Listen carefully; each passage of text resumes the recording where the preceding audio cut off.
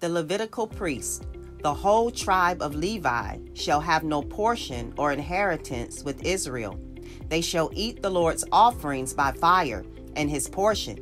They shall have no inheritance among their countrymen. The Lord is their inheritance, as he promised them. Now this shall be the priest's due from the people, from those who offer a sacrifice, either an ox or a sheep, of which they shall give to the priest the shoulder and the 2 cheeks and the stomach. You shall give him the first fruits of your grain, your new wine, and your oil, and the first shearing of your sheep. For the Lord your God has chosen him and his sons from all your tribes, to stand and serve in the name of the Lord forever. Now if a Levite comes from any of your towns throughout Israel where he resides, and comes whenever he desires to the place which the Lord chooses, then he shall serve in the name of the Lord his God, like all his fellow Levites who stand there before the Lord. They shall eat equal portions, except what they receive from the sale of their father's estates.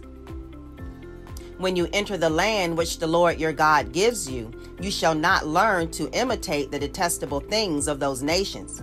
There shall not be found among you anyone who makes his son or his daughter pass through the fire, or who uses divination, one who practices witchcraft, or one who interprets omens, or a sorcerer, or one who casts a spell, or a medium, or a spiritist, or one who calls up the dead. For whoever does these things is detestable to the Lord. And because of these detestable things, the Lord your God will drive them out before you. You shall be blameless before the Lord your God. For those nations which you shall dispossess, listen to those who practice witchcraft and to diviners. But as for you, the Lord your God has not allowed you to do so.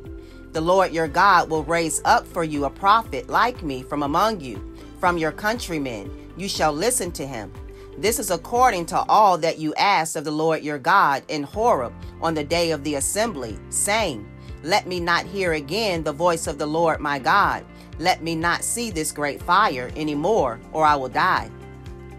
The Lord said to me, They have spoken well, and I will raise up a prophet from among their countrymen like you, and I will put my words in his mouth, and he shall speak to them all that I command him. It shall come about that whoever will not listen to my words, which he shall speak in my name, I myself will require it of him. But the prophet who speaks a word presumptuously in my name, which I have not commanded him to speak, or which he speaks in the name of other gods, that prophet shall die. You may say in your heart, How will we know the words which the Lord has not spoken? When a prophet speaks in the name of the Lord, if the thing does not come about or come true, that is the thing which the Lord has not spoken. The prophet has spoken it presumptuously. You shall not be afraid of him. Deuteronomy 18. Hey, hold on. Yahushua wins.